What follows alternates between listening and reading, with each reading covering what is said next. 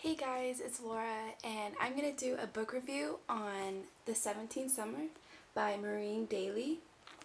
And Maureen Daly had a pretty interesting background. She was born in Ireland, and her father wanted to live the American dream, so he came to America, and later on her mother and following her three sisters came a little later, and they lived in Wisconsin because they said that Wisconsin kind of looked like Ireland, the setting and the grass and the greenery.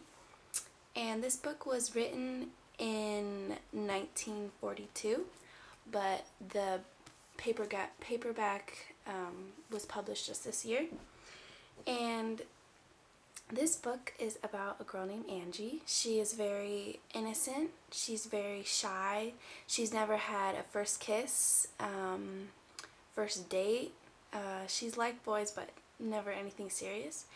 And in the 17th Summer, which is kind of referring to my life. I mean, I'm 17 and summer's coming up.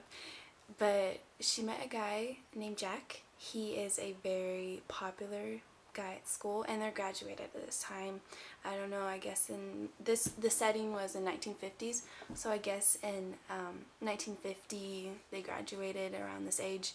And so she met him at a store, and he was working at a bakery. She met him, and he's very popular, and also he was actually in a relationship when she met him. But they ended up going on dates. It was really sweet, and then Jack says something to her. I'm not going to say it, but it really shocked her, and she didn't know what to think, know what to say. But in this book, Angie kind of irritated me a little bit. She's too shy. Like, she can't talk to Jack about what's on her mind. But but in this book, which I loved, there was a lot of imagery. There was so much description of where she goes with Jack, and it just made me realize how much I take for granted. And she was so grateful for the sun waking her up in the morning, little picnics by the creek, and everything in her life seems so much better with Jack in it. And it was a really sweet book. I liked it and I didn't like it. It wasn't the best book I've ever read, but I recommend it to girls my age, around 17, 16. It just showed me how much she likes Jack.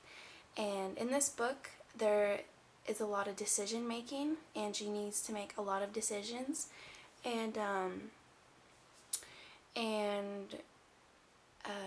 at the end, there wasn't a shocking ending, but Angie needs to go to college, and Jack is actually moving back to where he lived.